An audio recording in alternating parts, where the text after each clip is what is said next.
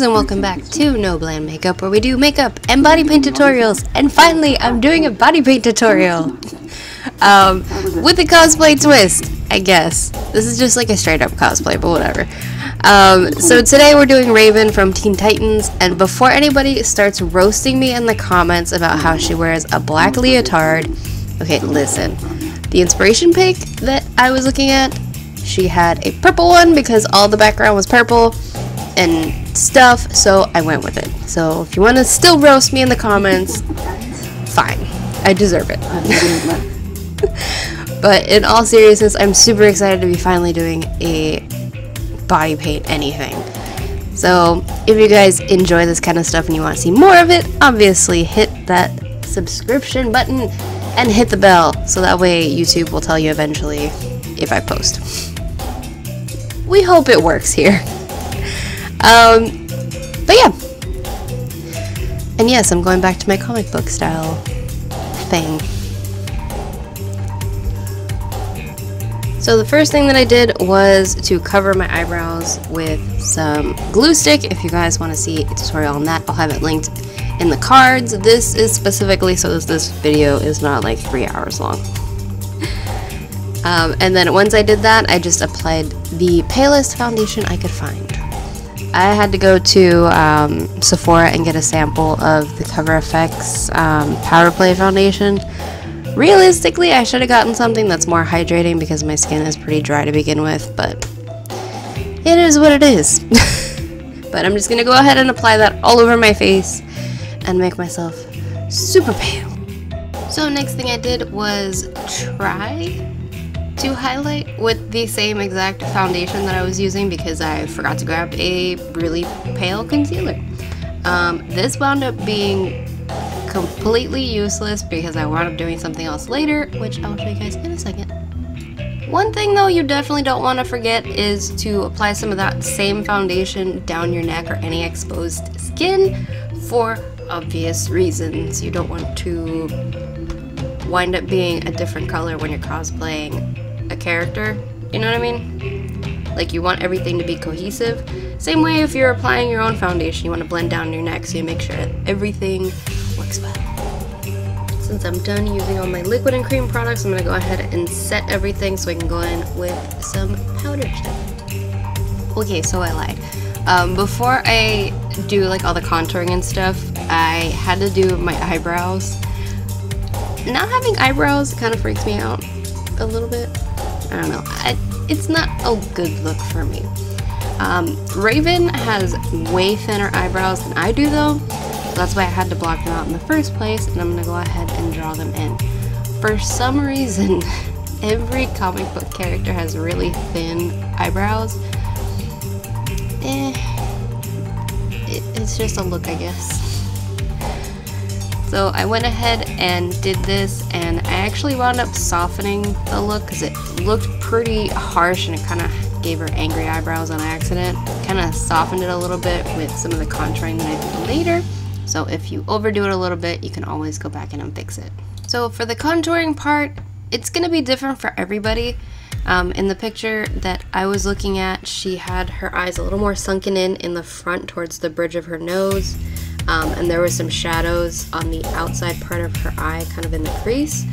And her nose is a lot more even across the bridge than mine is. Mine is thinner at the top and gets wider closer to the bottom. So I took a like grayish brown kind of eyeshadow, since the foundation I have on right now is super pale. So I kind of wanted something that would work well with that. And give me that kind of like shadowed look, because Raven's character doesn't actually wear a lot of makeup, at least not that I've noticed, so I want to keep it looking as natural as possible while still changing my face shape a little bit. So a general rule of thumb to have is anytime that you contour something, you want to complement it with a highlight. This is going to make it look more realistic, because if you think about it, anytime you see a shadow on something, it always has a light source. So you want to take that same kind of concept and do it with makeup. So for this especially, since I'm changing kind of the way some of my features look, like the bridge of my nose. I want it to look straighter. I'm going to complement that contour that I just did with a little bit of highlight. Granted, my nose still has a bump in it, but who cares? And I also realized that I didn't need a concealer that was lighter. I could have just used a really, really light powder. So if you have a white powder around, there you go. Next, per the picture that I was looking at, I did some more contouring on my face. One, to kind of change my face shape, and two, because she also had some shadows in the picture that I kind of wanted to emulate there. So I went ahead and did a little contouring on my Cupid's bow, which, I don't know, turned out better than I thought it would. And then I also contoured on my, under my cheekbones like I would normally do. You definitely want to keep in mind the shape of the face of the character that you're doing, because you want to kind of emulate their face shape. So like if her face is more angular, I definitely want to do that contour a little bit sharper when I contour other things to make my face look more angular, because my face is a little bit rounder and ovally, I guess. Yeah, it's kind of ovally. So that all really is going to change depending on what you're working with and what you're trying to look like at the end. So Raven has a very distinct diamond on her forehead. So to do this, I just drew out a diamond shape, kind of split it into 4 sections, and then made one section like a pink and one section a black, and then left the other 2 kind of alone. And that's how you get that kind of diamondy effect. And then I went over with some black body paint and just a thin brush and outlined the outside part of it so it looked like it had edges, basically. Now for the lips, there is 2 ways you can do this, either with body paint or with like a purple lipstick. But essentially, if you have a purple lipstick, you just want to do the same steps. Apply a darker color as kind of your base, and then add a lighter color or a white on the inside to give you kind of a highlighted look. It's essentially an ombre lip, so there's that. So now I'm going to start doing the cape and the leotard bodysuit thing that she's wearing.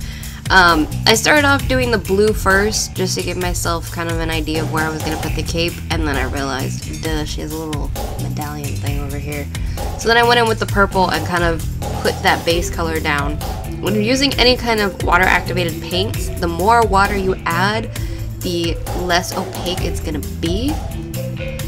And same thing as if you don't put enough water, the harder it is going to be to blend. So you really want to make sure that you take your time and figure out how much water you need to put into your paints, so that way you can get the kind of finish you want and you don't have to keep going over it a million times. I have done that plenty of times. Trust me, once you get the hang of how much water to put in your paints, it's going to make your life so much easier. And that'll also help when you're using yellow, because yellow dripping into, or any light color, or any dark color really, dripping into all the hard work you just did, it's not fun. But I went ahead and did that, and then just kind of did the same technique that I did with the diamond, with the coloring on the inside of that gem, and then just filled in the rest of the blue for the cape.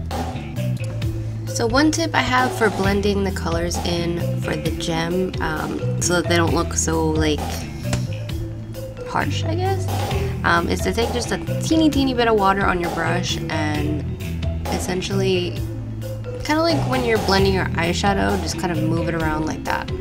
So that way the colors kind of blend into each other, because with the kind of look that I'm going for in this one, I was going more for realism instead of like comic-y nice. Kind of. That'll give it more of a realistic kind of look, even though this kind of came out really cartoony. But I'm kind of okay with that. I don't know. Hopefully that made some sense. Then I went in with more shading, starting with some black body paint just under where the cape is going to be resting on, or where it would be resting if it was real, on my chest. That's going to be the darkest part where the shadow is going to be, so when I put some eyeshadow on and I kind of blend it, it's going to look a little bit more realistic. And I also took some body paint and outlined the, whatchamacallit, I forgot what it was called already, the jewel pendant thing, holding the two sides of the capes together. Yeah, and then aside from that, I just kind of took into account what a cape looks like when it's draped over your shoulders, how it has those kind of deeper areas where it creases, and you have those lighter areas where naturally the light would hit it to cause the highlight. Kind of like what we're doing in the beginning with the contouring and highlighting on my base. You want to do the same thing with this. Anything that has a shadow has to have a highlight, and vice versa. That's going to make it look more realistic, and people are going to buy it a little bit more. But yeah, just adjust your wig a little bit and you're good. I'm actually surprised how good this came out, because I haven't body painted anything in a very long time. Work and adulting takes up way too much of my time, so I don't get to do fun things like these. So if you guys did enjoy this, or at least made it till the end of this video, thank you so much. Man, if you want to see anything else on my channel, just let me know in the comments down below, or wherever they move them in the future. Yeah, also don't forget to subscribe and give me a thumbs up, and yeah, this was a lot of fun, I'm not gonna lie. But I'll see you guys next time. Bye!